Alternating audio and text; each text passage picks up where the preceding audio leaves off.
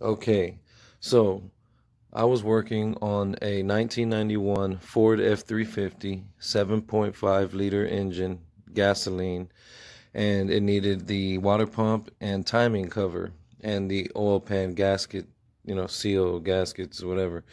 So when you go to take the original bolts out and put them into the new timing cover, they don't go in. And the reason is when you buy your kit, you get a timing cover kit. Don't just buy the timing cover. There's one on Amazon like this. You see those four little bolts down there? Like the bolt that I showed in the beginning of pictures. This is what you need. You need this kit right here with those bolts. And this, what it is, the holes in the timing cover are bigger. So it has the old thread, and then it has the new thread for the timing cover. Without these little bolts on this kit, you will not be able to get this together without oil leaks. So ask for the kit.